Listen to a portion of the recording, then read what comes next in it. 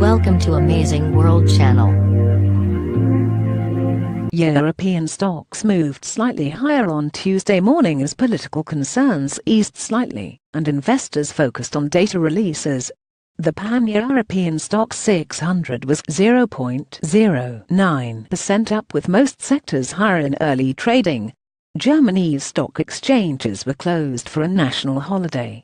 Basic resources led the gains following rating upgrades in the sector.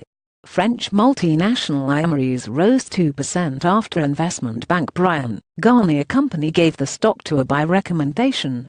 Banking stocks were also higher after record closes on Wall Street following upbeat economic data. In Spain, stocks edged slightly higher, after falling sharply on Monday following a non-binding referendum vote in Catalonia. The government in Madrid has said that it wants to work with other parties to resolve the issue of Catalan independence. Looking across the European benchmark Stoxx 600 index, the British firm Ferguson rose to the top, up by more than 3%.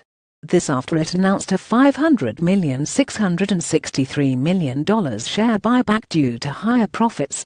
Multinational advertising and public relations company WPP was among those at the bottom of the benchmark, down by 2%, after putting up to 22.5 million shares for sale on Monday.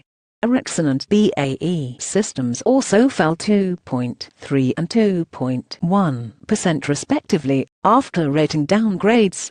Meanwhile, Asian stocks were under pressure due to lower oil prices. Brent fell 0.4% to $55.89, and WTI dropped 0.3% to $50.44 on Tuesday amid signs that a global glut is taking longer to tackle than most had hoped. The Bank of Australia decided Tuesday to keep its rates unchanged. Not a scientific survey. Results may not total 100% due to rounding. In the corporate world, Uber's new global chief, Dara Khosrowshahi, is in London Tuesday to meet with Transport for London, after the regulator said the company couldn't operate in London. Syngenta received a BBB classification from SP, which said that the Chinese government may not support the company with litigation issues. UK Main Street bakery Greggs said Tuesday that its liquor-for-like sales rose 5% in the 13 weeks to September, up 2.8% on the year. On their data front, there will be construction PMIs in the UK, and the Bank of England will release minutes from its latest Financial Policy Committee meeting. Later, there will be retail sales numbers in the US. In currency markets, the dollar extended gains as traders become more bullish.